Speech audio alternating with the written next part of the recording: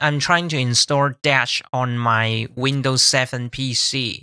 It provides you with the interactive feature in the form of web app so that you can have a GUI for your data analysis or whatever program that you want to do. So let's go with the Anaconda. So first of all, I assume that you've installed Anaconda. You can simply start off with the Anaconda prompt. Left click it. Since I have created a virtual environment, I'm not going to do pip install dash in the base environment.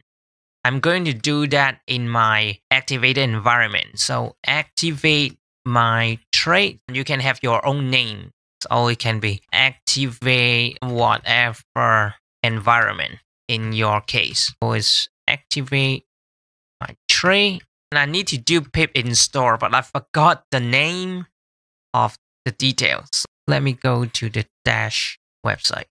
Dash by Plotly.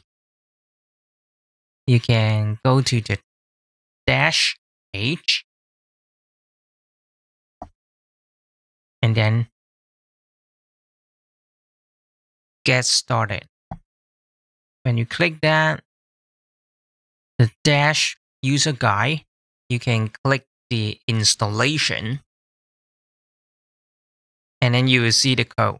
So basically what I'm going to do is in my Anaconda prompt, under my environment, in my case it's my tray, so I do pip install dash double equals 0.21.0.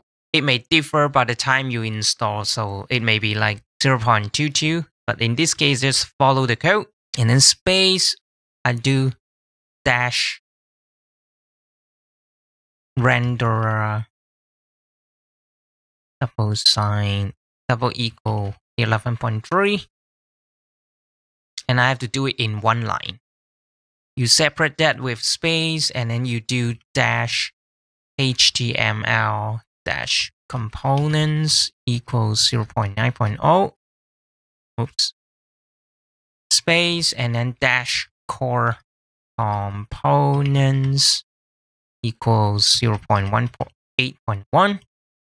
And then space plotly space double dash upgrade.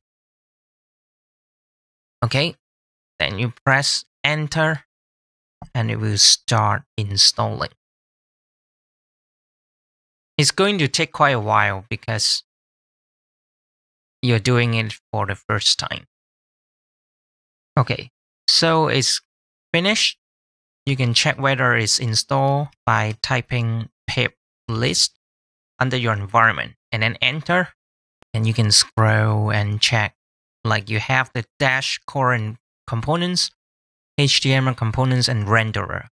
You should have Flask as well, yeah. And Plotly, okay, the library. So it's done, and I'm going to, oh, excuse me.